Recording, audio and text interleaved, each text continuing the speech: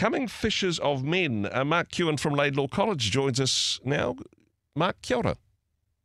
Kia ora, how you doing? I'm doing very well. I mean, not knocking the fisherman thing. Jesus was a big fan of fishermen. It was his first 4 disciples. He says, I don't mind hanging around with these smelly blokes, and invited them to follow him.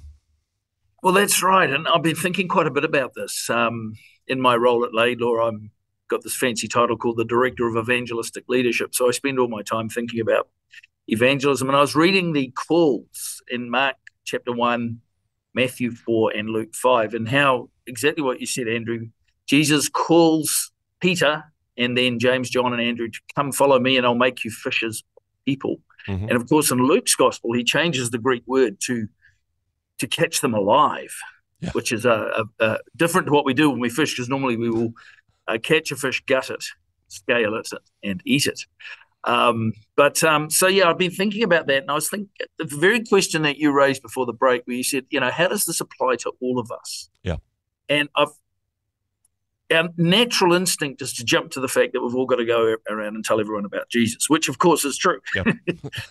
When we get up in the morning, we head out to work, we're going fishing. Yep. And then I got to think about the ancient and indeed the modern fishing industry. And I wonder whether what's really going on there is that because we all have different gifts, we all have different skills. We're not all great speakers. Some are introverts. Some are fantastic at making scones. Some are really good at making clothes. Some are just good at cleaning up the place or ushering people in. Yep. And others have equally different jobs, And I was thinking of the church as a fishing village. Mm-hmm. So instead of thinking of the fact that I have to go out and tell everyone about Jesus and fish, and because some of us aren't very good at that, we find that very difficult. Maybe it's better to think of our church as like a village, like Capernaum back in the first century, mm-hmm. where the whole village was a fishing village. If you've ever been there, it sits right beside the Sea of Galilee. Yeah. And Peter's house, which we're pretty sure, because they found an old church under this particular spot, is where they've built a big church, and it's right overlooking the sea. And the whole infrastructure of the town would have been built around that. So the financial side of it, the tax collecting side of it, preparing the boats, building boats, nets, hooks, lines, and they had a whole variety of those sorts of things that they used. And then the whole families would have been involved in organizing, feeding the fishermen, preparing the fish once the fish had come in, getting the right bait. Some people would have to be experts on weather. Yeah. And then there's those managing the finances. And I was thinking, is it a good idea to think of our church as kind of a fishing village or a fishing industry? Yeah. No, I love that metaphor, because honestly, if you just have a bunch of blokes catching fish, I mean, I've seen that in action, actually.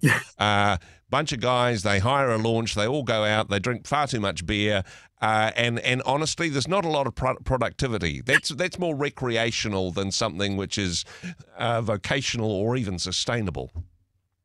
That's right. So I'd like so Paul introduces this wonderful idea of spiritual gifts and tells us that we're all different and we've all got different roles to play.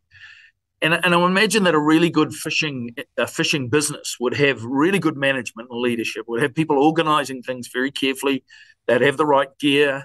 They'd be managing the finances. They'd be going out and trying to maximize the catch. They'd be bringing it in. They'd be organizing the catch. There'd be a fishing market where people sell it.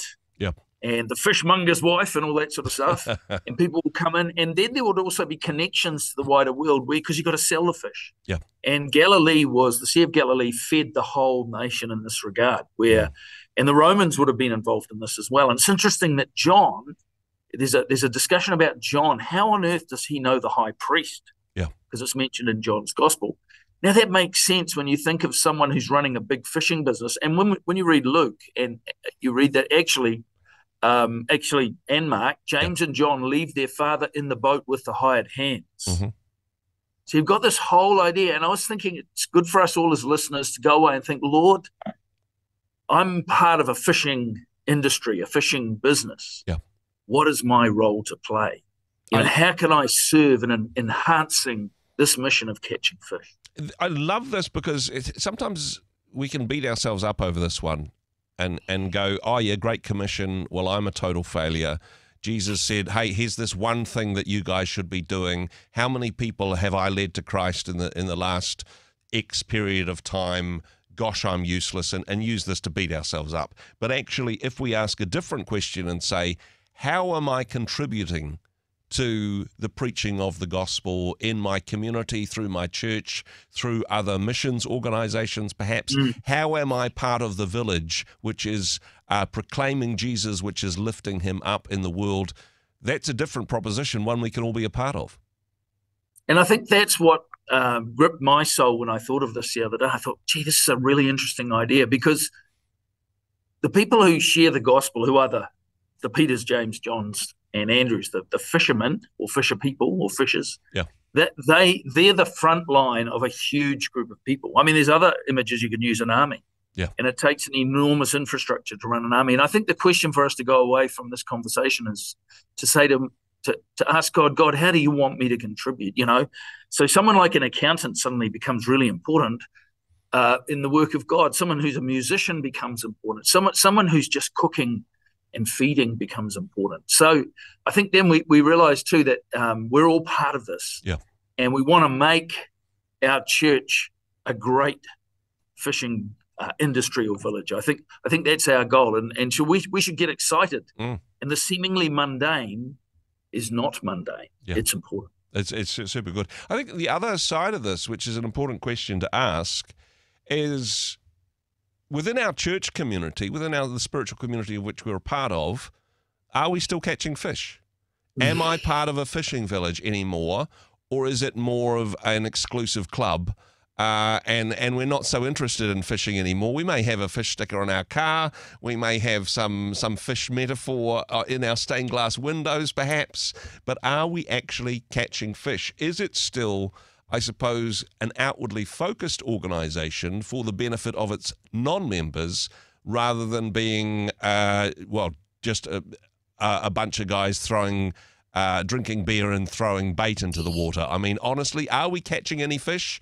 When was the last time that we had a baptism at our church? When was the last time we invested in an evangelism outreach? Some tough questions to face there. Yeah, I think we need to ask ourselves that question, and we need to be brutally honest with ourselves, and also knowing that there's no condemnation for those in Christ Jesus, because every church in this nation is failing. And then say, Lord, we want to be a place that catches fish. And of course, Jesus says in Luke 10 and in Matthew 9, he says, look at the fields, they're ripe for the harvest. Ask the Lord to send workers out into the harvest field. We could put that another way. Lord, send fishermen and fisherwomen out into the world to catch fish. And at the end of time, there's the parable of the dragnet. So I think that our first step is to be prayerfully considering that question, and then making sure too that we not only do all that we can do for the mission, but we're also trying to become a good amateur fisherman. All of us. We're trying to become people who do share the gospel with our friends and family, and bring them along to hear the gospel from those who are really good at fishing. So they can come to Jesus. Really important stuff. And to, I suppose, to fill out the metaphor there, let's make how many fish are we catching at the moment a key measure of whether or not we are faithful to the commission that Jesus gave us. I love this metaphor, Mark. I think it's a fascinating conversation. It doesn't let us off the hook, as it were, but we do need to bait that hook effectively if we're going to be drawing people to Jesus. Thanks so much for the work that you do at Laidlaw. Thanks for joining us today. Keep fishing. Hey, thanks very much for joining us in the Rhema studio. Thanks very much for watching the interview.